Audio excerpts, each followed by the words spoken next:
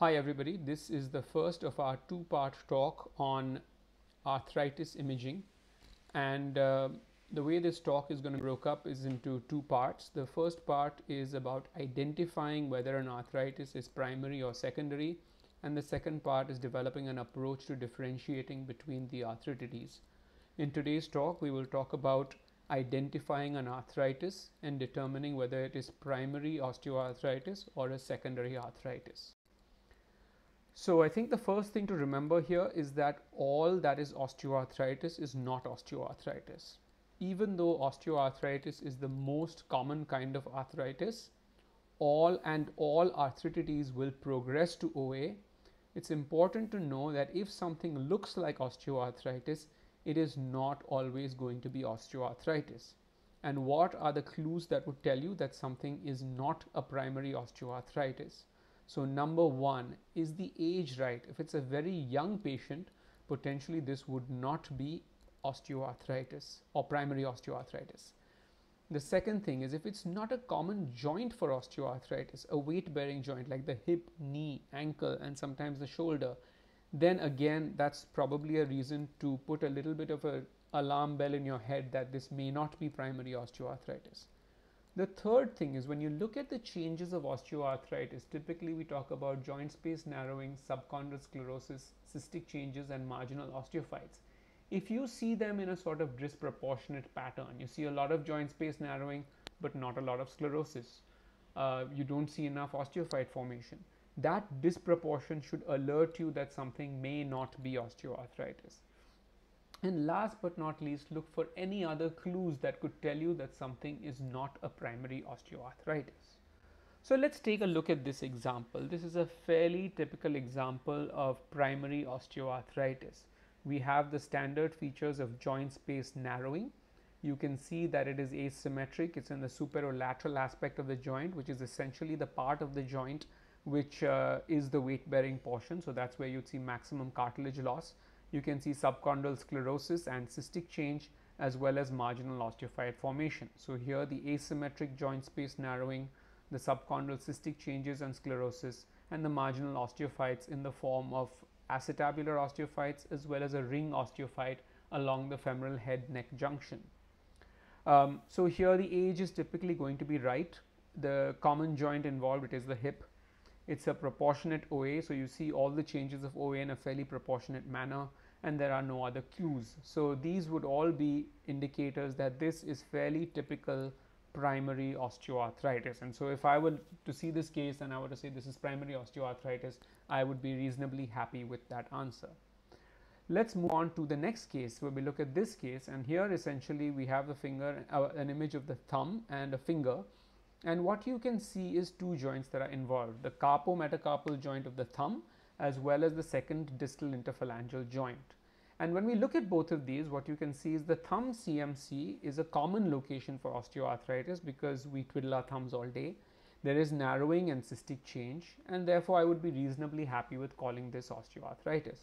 But when I look at the second distal interphalangeal joint, I see narrowing, I see osteophytes, but the distal interphalangeal joint, to be honest, is not a very common location for osteoarthritis. So because of its uncommon location, my signaling is awakened that says that this may not be a primary osteoarthritis. And then when we put our standard rules together, we say, is the age right? Let's say we don't have the age information. Is it a common joint for osteoarthritis? No. So that sort of first of all starts the alerting process. Are there proportion and for the basal joint, yes. Are there any other clues in this case? And is there proportional osteoarthritis findings? So the findings are somewhat proportionate, but are there any other clues? And if we look at this a little bit closer, what you find is this is a pretty typical appearance for a condition called erosive osteoarthritis. And this you see from this gull wing appearance of the erosions in the joint. And the term gull wing comes from, if you remember, making drawings as little kids where you drew mountains, clouds, and sunshine, and then you drew the little birds flying in the sky. Those were the gull wings. So this is a pretty typical example of an erosive osteoarthritis in the distal interphalangeal joint and regular osteoarthritis at the basal joint of the thumb. Let's move on to this case. Here again, this looks like a pretty normal osteoarthritis when you look at it at first. So you see that there's joint space narrowing, but what you also see that The joint space narrowing is fairly typical. The medial compartment is involved more than the lateral compartment, and this is tricompartmental osteoarthritis. But when you see there's a lot of joint space narrowing, a lot of subchondral sclerosis, but if you see a typically osteoarthritic knee, you'd expect probably more osteophyte formation, which is not quite as good in this case. You also, when you look at the lateral, you almost get a sense that the lateral tibial plateau is a bit depressed. And when you check on the age of this patient is actually younger than usual. When you look at a CT image, you see that there's actually a linear track of something metallic that was there before, which has since been removed. And so when you put this together, you have disproportionate osteoarthritis in a young patient with a tract. This makes you think of post-traumatic osteoarthritis. So this is again a condition where the main thing is that you don't see proportionate osteoarthritic findings, so that alerts you. You see that it's a young person, and that sort of says that, oh, okay, that's why this is probably not primary osteoarthritis. And in terms of the other clues, you start to see the tract from a previous intervention, and then you know this could be this could be post-traumatic osteoarthritis. Let's look at this case now. We have again a case where we have joint space narrowing, we have subchondral sclerosis, subchondral cystic changes, and marginal osteophyte formation. And if you see that, we have all these features here. But we also realize that the elbow is not a common joint for OA. So this sort of makes us start thinking of what could be the problem.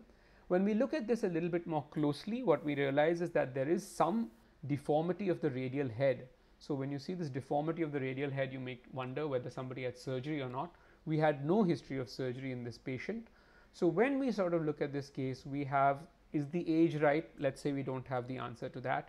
Is it a common joint for OA? No. So it makes us think that this is probably not primary osteoarthritis. Are the changes proportionate for osteoarthritis? No, there's joint space narrowing, there's subchondral sclerosis, but the osteophyte formation is a little bit small. And are there any other clues? Sure, there's deformity of the radial head. So when you put all of this together, what this is probably is a case of a long-standing process that has led to osteoarthritis. And when you look at the hand radiograph of this patient, what you find is there's crowding of the carpal bones with some cystic changes. And when you think of that, this is all fitting with rheumatoid arthritis. So this is end-stage rheumatoid arthritis affecting the elbow, which is what you're seeing over here. Now let's look at this case here. Here we have a radiograph of the hands. And when we look at this, you see there is typical joint space narrowing, sclerosis, and osteophyte formation, a fairly typical appearance for osteoarthritis. It is present in the first carpometacarpal joint, so the basal joints of the thumb, as well as the second and third metacarpophalangeal joints. So you can see these are the areas of osteoarthritis.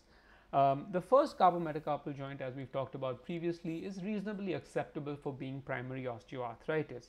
But the second and third metacarpophalangeal joints make us think a little bit and pause and say, is this really where we are seeing osteoarthritis?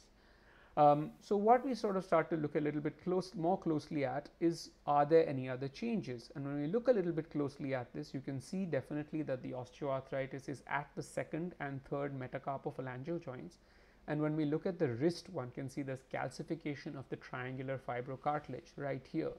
So if we put this thing with our algorithm, it says, is the age right? We don't know the answer here.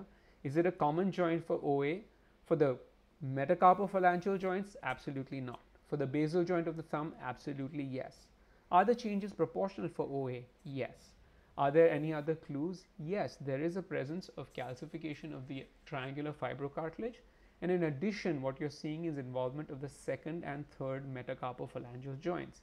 And that pattern, when we put that together, is fairly classic for CPPD arthritis. So when you see this case, you can be very confident that this is a case of CPPD related arthritis. So what I've tried to do in the last 9 minutes or so is to explain to you that whenever you see osteoarthritis, it is the most common form of arthritis. But remember that every arthritis, infectious, inflammatory, or any other cause, will ultimately lead to osteoarthritis. So when you see a case of OA, think to yourself, is this the right age for OA? Is this the right joint for OA?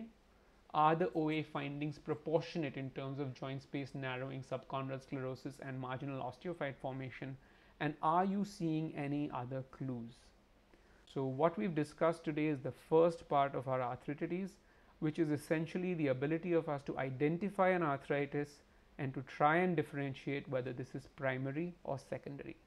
So hopefully this sets into motion the first step of your looking at these cases And every time you see OA, you start to question yourself as to whether this is truly OA of the primary kind or this is the end result of a secondary process. And in the next talk, we'll talk about an approach to differentiating between the different types of inflammatory arthritis. Thank you.